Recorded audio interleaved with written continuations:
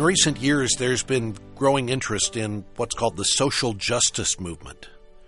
So how are we as Christians to think about issues like this?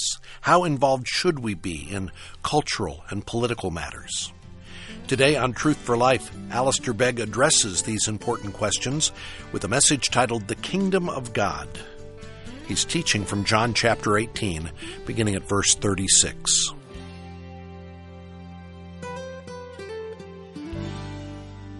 The story of the Bible is essentially a tale of two cities. It is the record of the establishing of the city of God and the city of man. St. Augustine is the first to give to us a history of biblical record and of the development of secular history in a way that articulates this with clarity. And in his great philosophy of history, he explains how the city of God and the city of man exist and will exist in parallel to one another. The secular city, i.e., is of man, that is, it is bounded by man and his horizons. It is by man insofar as man is its creator and it has man's own values. And it is for man insofar as its glory is the glory of man. Now, in contrast, you have the building of the city of God. Unlike the city of man, it is established by God and differs in its standards and in its goals and in its destiny. We are by nature part of that secular city. It is as a result of God's grace to us in Christ that we are made part of the city of God or of the kingdom of God. John 3, Jesus to Nicodemus, unless a man is born again, he cannot see the kingdom of God. He lives in the proud creations of his own secular mind and destiny. Unless a man is born again, he cannot enter the kingdom of God. And Paul describes the great transfer that has taken place in the lives of the believers in the Colossian Valley when he says to them, giving thanks to the Father who has qualified you to share in the inheritance of the saints in the kingdom of light, for he has rescued us from the dominion of darkness, that is the secular city, and he has brought us into the kingdom of the Son he loves. Of all the things that have happened to us in regeneration and in being brought to faith in Jesus Christ, our circumstances have been radically altered. Our foundation has been transformed. Our goals have been redefined, and our destiny is absolutely established. In the secular city, man lives on the basis of what is seen. In contrast, the city of God, which is unseen in its dimensions, carries with it great expectations. And Paul in 2 Corinthians 4 puts it in a compelling way where he says, so we fix our eyes not on what is seen, but on what is unseen. For what is seen is temporary, but what is unseen is eternal. Now listen, the church in the Western world needs to refocus the lens. And we need to go back to the Bible and pick up the pages of Scripture and say, now wait a minute here, let's make sure if having been brought into the kingdom of the Son whom we love, our eyes are to be fixed on what is unseen, from whence cometh all this discouragement, all this despair, all of this preoccupation, because someone has told us that we are actually to have our gaze fixed on what is seen. As if in Peking and Washington, D.C., and London and Hong Kong, the destiny of humanity rested. For we know that it rests with a sovereign God who is providentially interested in the affairs not only of individuals and of fellowships, but in the setting up and in the bringing down of kingdoms. There is then a conflict, an ongoing conflict, that is represented in these two cities. Well then, given that we're involved in that kind of war and given that that kind of conflict exists, the question before us in the time that remains to us is, how are the people of God then to view the conflict and what are we to do about it? Are the people of God supposed to be endeavoring to take over the city of man and make it a paradise? The Bible answers no. Are the people of God then simply to withdraw from the city of man, to live in our own separate little city where we can have kind of an us four, no more, shut the door mentality, and make sure that everybody believes what we believe, sings what we want to sing, and dresses the way that we think they should dress? The Bible answers flat out no. Jesus made it clear. Father, I thank you that you haven't taken them out of the world. In fact, I pray that you don't take them out of the world. I pray that you keep them from the evil one. Father, they are living in a secular city as members of your great city of God. Their passports are stamped with a different country of origin than the people around them. Now, Father, let us enable these people to understand the conflict between the kingdoms and to engage in the right kind of battle. Well then, if we're going to avoid both extremes, either absorption or total isolation, what's involved? Let me just say three things. Number one, we need to make sure that we're fighting the correct war. A gentleman who would be well known to you here, a well-known man in the country, I don't want to mention his name, writes, "The battle against humanism is moral, not theological." That is not true.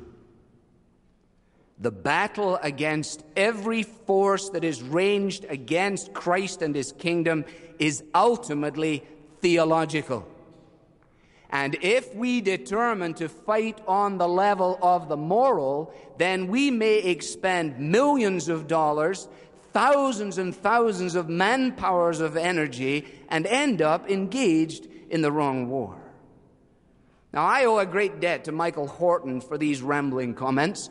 And Horton, on one occasion in this particular book, says, until we begin to see the deeper issues and regroup to learn all over again what we believe and why we believe it, we will continue to mistake symptoms for illnesses, effects for causes, and the fruit for the root. Our responsibility is to state again into our world the facts of divine revelation. As in Acts 17, God made the whole world and put everybody where he wanted them.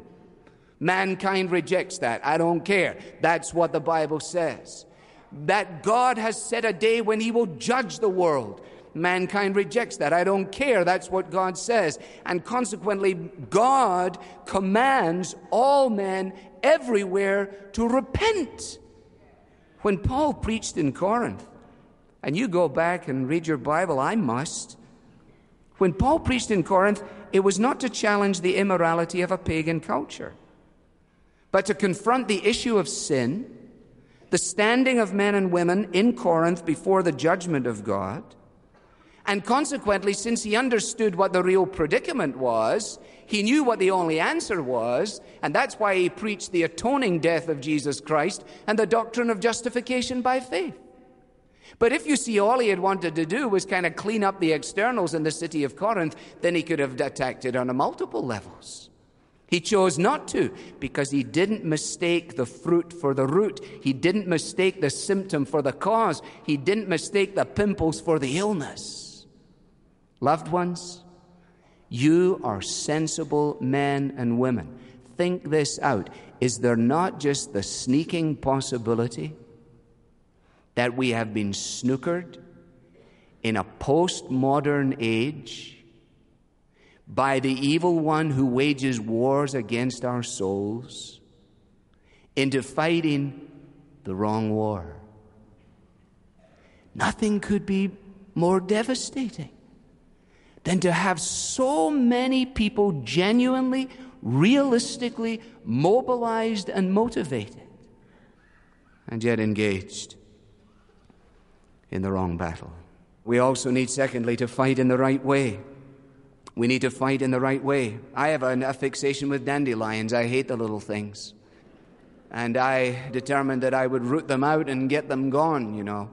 And I went out and chopped their heads off with regularity. I chopped their heads off with frequency until I realized that if I was going to deal with these dandelions, I was going to have to deal with them one at a time, on my hands and knees. I'm going to pull these babies out by the roots. Now here's the thing, every day that I live my life here in this wonderful land of the brave and the home of the free, somebody in the Christian world tells me about another dandelion's head that we're going to have to chop off. And although we may be agreed about the ugly nature of these conditions and determined that we want to take a few heads off, in the hope that if we just take a few heads off, the other ones, seeing that their next-door neighbor got their head chopped off, will shrink into the ground and die, as a sort of response to it. I'm going to tell you it's not going to happen. When we assume that the issue are the dandelion's heads of premarital sex, abortion, political consciousness, etc., and we determine that this is the way in which we're going to engage in the warfare, that's where you get all these unbelievable and unlikely amalgamations. Some of the most unlikely bedfellows, Protestants and Catholics and Jews, and even now Mormons and Islamic fundamentalists. Now I understand the basis of it because they're saying, at least we agree on these things and the battle is this, and therefore if the battle is this, we better unite over this because this that unites us, the challenge is so great that what unites us is greater than what would ever divide us. There's the problem. That is wrong. What divides us is greater than whatever would unite us. Now you got to think this out. Neither is there salvation in any other than the name of Jesus Christ, for there is no other name under heaven given among men by which we must be saved. And the doctrine of justification does not mean whatever we want it to mean. It means what it means. And for people to continually stand and say to well-meaning Christians in this land, the issue of the warfare is so great that we cannot allow these little doctrinal trivialities to keep us apart from one another in the battle, is one of the great hoodwinkings of the evil one at this point in history. I am absolutely convinced.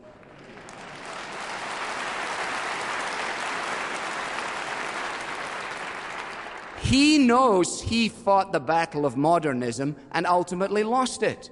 Because nobody goes to those silly churches anymore. Why would you go there and listen to a man dribbling down his chin, telling you that Jesus wasn't who he said he was, that the miracles didn't happen as he said they did, that there will be no return of Jesus Christ, and so on? Any sensible person says, this is bogus. Let's go play golf. Let's join a bowling league. Let's do something worthwhile with our lives. And so the devil looks down. He says that was the modernism thing at the turn of the century, the Scopes monkey trial and all that business. And now he's got these dwindling little groups. Oh, now he says we'll do it the postmodern way. And I'm not sure that many of us have actually recognized the battle that we're fighting.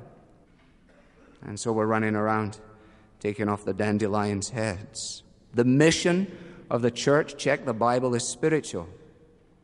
And political consequences are derivative. When we reverse the order, we become simply another lobby group, and the watching world assumes that we are playing the God card simply to uphold our political strategy. The church is to witness to the truth of Jesus Christ and not to the claims of a political party. The church as an institution is not called to the task of forming particular public policy. Christian individuals, both within government and as exercising our democratic privileges, are called to that task, but the church as an institution is not called in Scripture to that task. We are called to speak for the oppressed and for the downtrodden and for the unborn. We are supposed to be concerned about the unwed mothers. We are supposed to display a heart of compassion. And there will be genuine disagreement amongst believers as to the legitimate role of government in that. But don't confuse that with the issues of the gospel. We've got to make sure we're in the right war, we've got to make sure we're fighting the right way, and we've got to make sure we're using the right weapons. What are the weapons? Well, says Paul in 2 Corinthians 10, we demolish arguments and every pretension that sets itself up against the knowledge of God, and we take captive every thought to make it obedient to Jesus Christ. And how do we do this? Well, the weapons we fight with are not the weapons of the world. On the contrary, they have divine power to demolish strongholds. And he speaks about our weaponry, prayer, the preaching of the Word of God. When the Word of God is preached, the voice of God is heard. And it is a crisis of confidence in the authority of the Word of God in the lives of many of my peers that prevents them from simply upholding and proclaiming this book. There is a passion in my heart for young men to get serious about reading the Bible, explaining the Bible, and trusting that the Spirit of God will do His work through His Word. He doesn't need our funny stuff.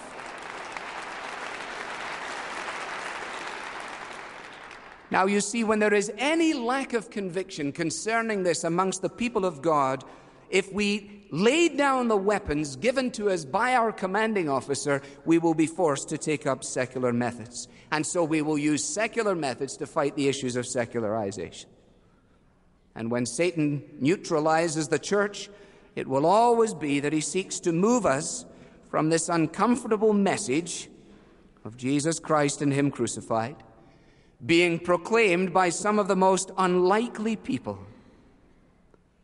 And he will encourage us to believe the lie that if only we could become a powerful force, then we would be able to do what needs to be done. Loved ones, here is the amazing irony.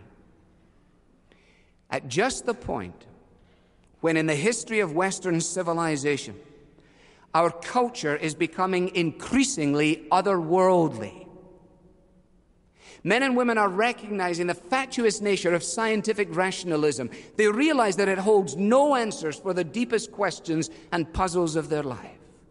They're saying, for example, in the words of Sting, I have lost my faith in science. I have lost my faith in the church. I have lost my belief in this. And then he says, but if I should ever lose my faith in you.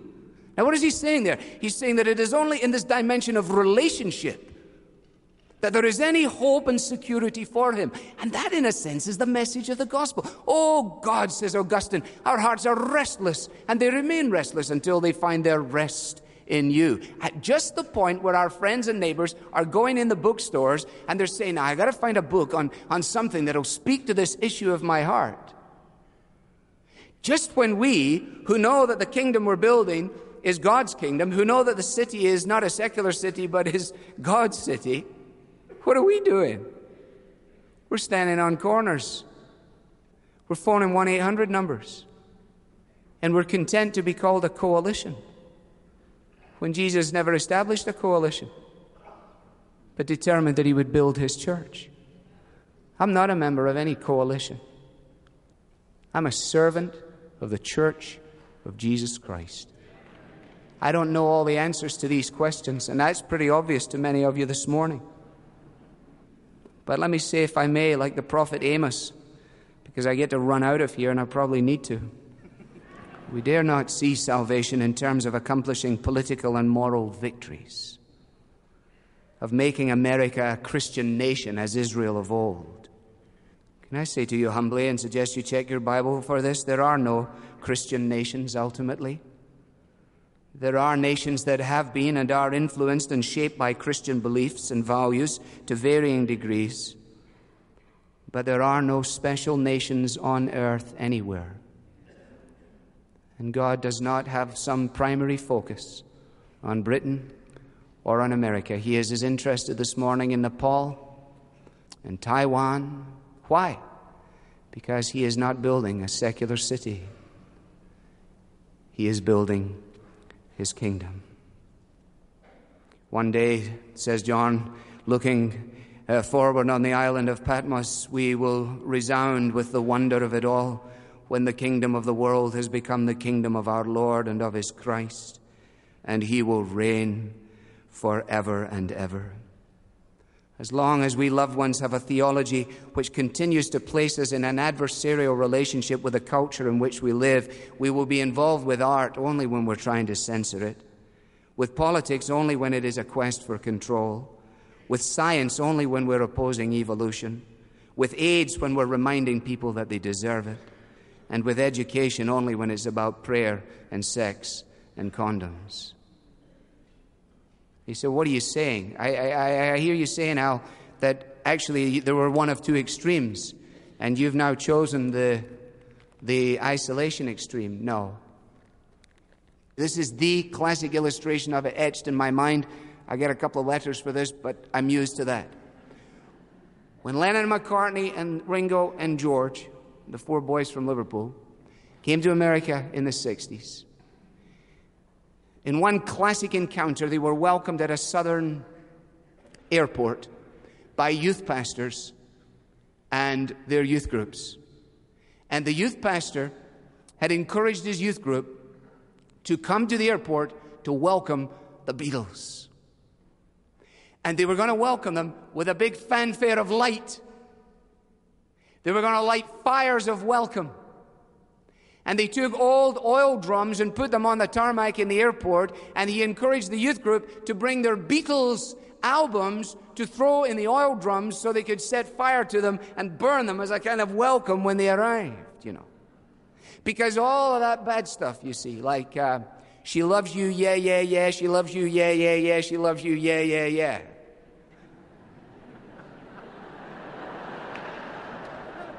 And so the Beatles come off the plane to the rip-roaring welcome as the city of God misunderstands the opportunity to interact with the city of man. Okay? Now you fast forward it. It's 1980. It's an interview with John Lennon in the Dakota building. He doesn't know that he's about to end his life at an assassin's bullet. They're reviewing his life for him in Rolling Stone magazine. They ask him about some of his records and some of the songs he'd written. They said, what about Help in 1965? Oh, he said, when I wrote Help in 1965, do you remember it? When I was younger, so much younger than today, I never needed anybody's help in any way. But now I'm older and I'm not so self-assured. Now I found I changed my mind. I opened up the door. Help me if you can. I'm feeling down. And I do appreciate you being around. Help me get my feet back on the ground. Won't you please, please help me? Said Lennon in 80. That was the cry of my heart, and no one came with an answer. Why? Because we were too busy burning the stuff in oil drums. And we have not learned a great deal in the last 35 years. Every kid out on this avenue with the rings through every pierced piece of his body is the object of the affection of Jesus Christ. People need the Lord.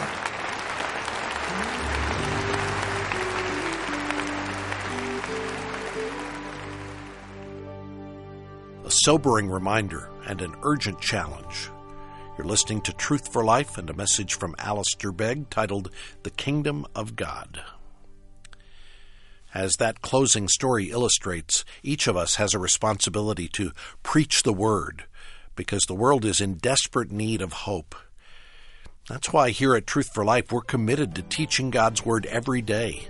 When you support this ministry financially, Truth for Life becomes your ministry. You're reaching out to listeners all around the world through this program. And to say thanks for your support today, we'd love to send you a book titled The Pursuit of Holiness by Jerry Bridges. How do we define holiness? We know that we serve a holy God and that we've been called to lead holy lives, but exactly what does that look like? Well, Jerry Bridges in this classic book takes an important look at what it means to pursue holiness, even as we recognize that God is the one who empowers us. Request The Pursuit of Holiness when you donate today by calling 888-588-7884, or if it's easier, you can give online at truthforlife.org. I'm Bob Lepine. Tomorrow, Alistair begins a new series called Amazing Love, looking at the story of the prodigal son and the father who constantly pursues his children. The Bible teaching of Alistair Begg is furnished by Truth for Life, where the learning is for living.